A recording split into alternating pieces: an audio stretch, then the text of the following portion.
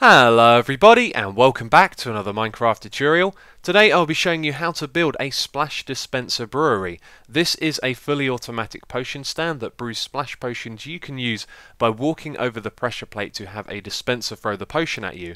The front of this contraption is flush with the wall and ground, so you can have this in a walkway where you can pick up a speed boost from the potion. There are two designs for the dispenser. You can have it in the wall on display or under the pressure plate, and from both of these places the player will get the full effect of the potion. So as you use these potions up, the contraption will automatically brew more potions, so there are always splash potions for you to use when you walk over the pressure plate. So before we start the tutorial, I'm going to show you how this contraption works, but first of all I've got to say thanks to my buddy Eease. Again, we worked on this together, and without his help I don't think this would have even been possible, let alone as compact as it is right here. But I think the best place to start with this explanation is the dispenser at the front. When you stand on the pressure plate you're going to activate it, but you're also going to power the two droppers behind it. So they have potions in as well, and they're simply going to move the potions forward, so this is always stocked at the front. Now this hopper right here is what starts the automatic brewing, so as you use this, more space is going to appear in this dropper right here, which means the items in this hopper are going to make their way into the dropper in the front. So when they have all left, that's when the automatic brewing is going to start.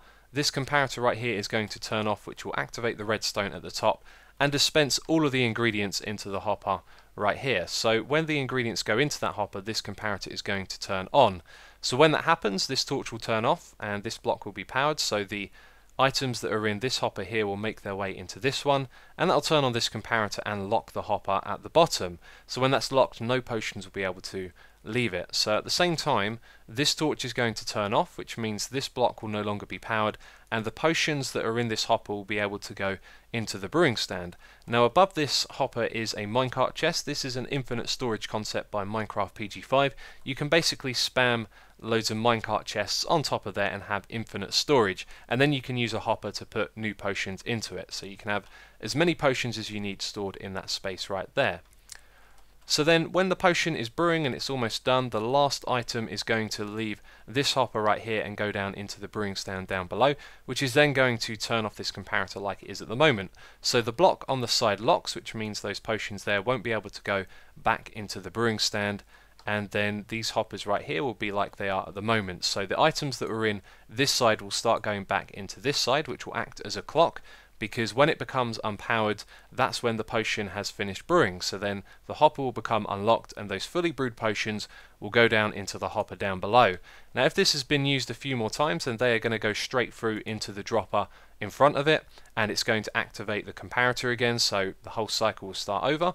And if it doesn't, they are just going to rest in there until you use the machine, and again when the items go into the dropper in front of it, that's when it will start brewing automatically. So another thing I think I should point out is that when you use this design over here with the dispenser in the wall, the way you need to power the droppers means that you're actually going to have extra storage space. So there is like a buffer of potions behind it. With that one it is just the two droppers behind it. With this one there are the two droppers, an extra dropper and an extra hopper to store the potions as well. So let's start the tutorial. To build this you're going to need an area of land that is 3 blocks wide, 7 blocks deep. It's going to go down by 2 blocks and up by 4, and this red glass at the front represents where the wall and the ground is going to be, so this gap in the middle is where your dispenser is going to go. So to build this you'll need 16 building blocks, 3 half slabs, a pressure plate, 2 redstone comparators, 6 droppers, a dispenser, a brewing stand, 3 redstone repeaters, a powered rail, 8 redstone, 5 hoppers and 3 redstone torch. Then you'll need 53 items to go inside of the hopper clock, and then you'll need a whole bunch of minecart chests. Now the more of these that you have, the more you can place on top of the powered rail. That is the infinite storage, and you'll also need a hopper to point into those minecarts so you can put your potions in here and they will go into the minecart chests. So we're going to start off by placing our dispenser first of all, which is convenient because then you can build everything else around it. So when you put that in the right place, put 2 pieces of redstone below it, a block, leave a gap, put another block, leave another gap, and put another block back there, and then put 2 droppers here, both facing forward, so they face into the block in front of them, and then behind this dropper put a hopper facing into it. Then we can put a comparator here, put a block in front of the comparator, and then a block in this corner and a piece of redstone right here, and then we are going to put a half slab in this position and this one, and on the other side a full block in there and there. So next we will put 2 blocks here, and another one at the front there, and then put our brewing stand on top of that hopper, and then place a hopper facing into the brewing stand like that. Then we'll put a comparator here facing in this direction with a piece of redstone in front of it, and behind it we will put the two hoppers that face into each other like that. Then over on the other side we are going to put a repeater here on the 4th setting, put a piece of redstone in front of it, and then place 2 torches here and here. So we're going to place 2 blocks above this redstone torch, and then 2 half slabs on this side over here. We'll put a piece of redstone at either end with a repeater in the middle like that, leave it on the default setting, and then we'll put a redstone torch here, a comparator here, and a piece of redstone right there.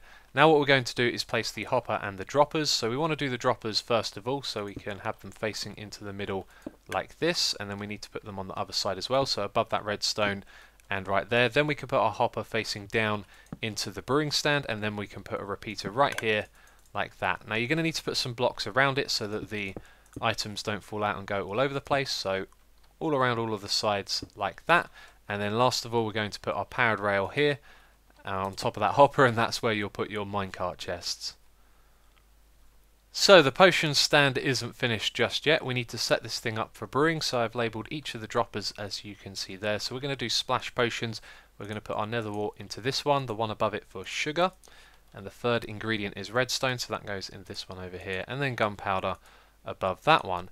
Now the next thing we want to do is lock the hopper at the bottom, so we're going to go down here and place a redstone torch right there, and then we will put our items into this hopper at the back. So 53 items go into there. The next thing for us to do is to set up the infinite storage. So the way you do this is just right click on the powered rail right there, and I need the hitbox to appear, which is kind of finicky. And now each time I click I'm just placing another minecart chest in that area right there. So there's quite a few at the moment, and to put our potions into them we are going to put a hopper facing into it like this, and you have to shift click like that so it points into the minecart chest.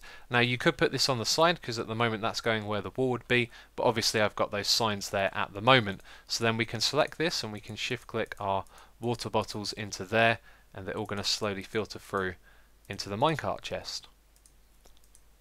So when you put all of your water bottles into the minecart chest, then you want to leave 3 aside to put directly into the brewing stand like this. Then we're going to go round the back and remove this piece of redstone, replace it so the ingredients dispense into the hopper, and then the brewing will start. And you can tell that's happening because this right here is activated. That means the hopper is being locked. So then you can go down and remove your torch, and that's it. That's all you have to do.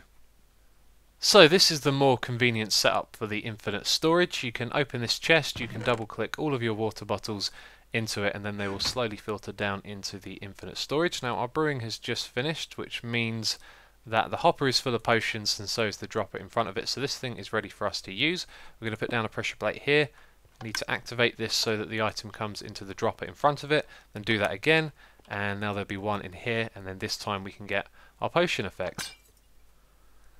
So if you want to build the alternative dispenser design at the front, then what you want to do is remove these blocks like that, and then we're going to come down the bottom here and place 2 droppers facing upwards and a hopper into the back of it like that. Then the potions are going to come through, so it's going to start brewing again. We're going to put a dispenser at the top here, and then a block with a pressure plate in front of it. So for the very last part of this tutorial, I'll show you how to wire this up for brewing with 5 ingredients in case you need to do that. So over here we have a repeater that goes into a block with redstone on top of it to pass it back round to this dropper, and this dropper is facing into that gap in the middle, so that is your 5th ingredient. Now there is an alternate way to wire this up, which is to just have a piece of redstone right here. However, it means these 2 droppers get powered at the same time, and it becomes unreliable for what way the ingredients go into the hopper down below, but that is how you wire up for a 5th ingredient. And so that is the end of this tutorial. If you have enjoyed it and found it useful, please do leave a like. It is always appreciated. There is a world download in the description box available for you if this is going to be useful to help you build it.